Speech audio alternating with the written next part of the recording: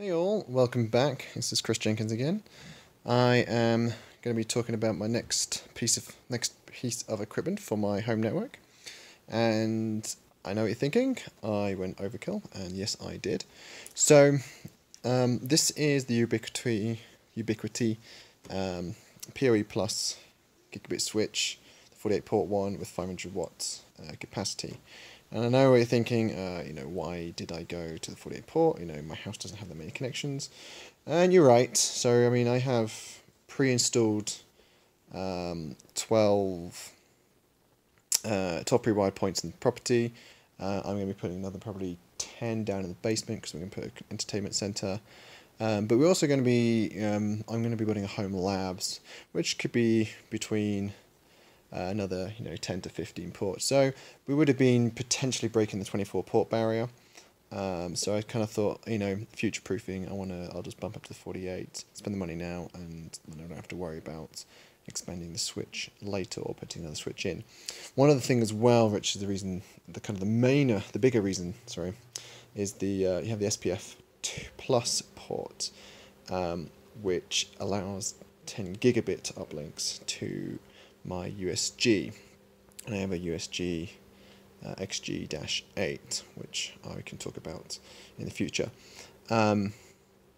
which I'll have hopefully a 10G server plugged into for media streaming.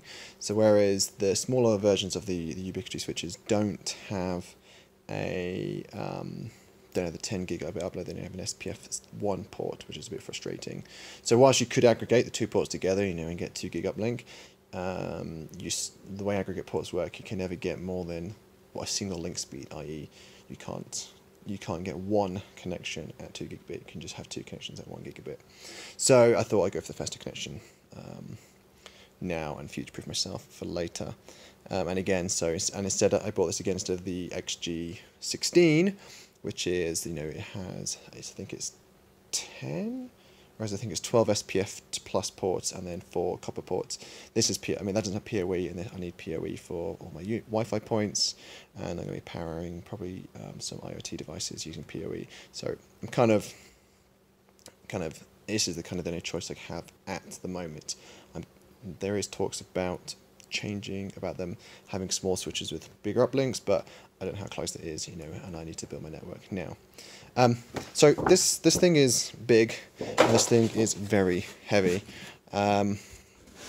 like really heavy, and it kind of surprised me because I went to kind of get out the box and I kind of need to put my back out on it. So note to self, if you are building one of these, putting one of these in your house, or you've got a rack mount to put it in, you either want a really sturdy wall mounted rack mount, probably not a small one, or floor standing, because this thing is really heavy. I know when you combine that with all your server hardware and your router and any other equipment you can put in your rack, you're going to be, you're looking at probably pushing 50 kilos or something of a fully completed rack. But apart from that, I haven't booted it up yet. I will boot it up soon and then show you how that works. I just want to show you what it looks like. This is a refurbished unit because it saved me about $300.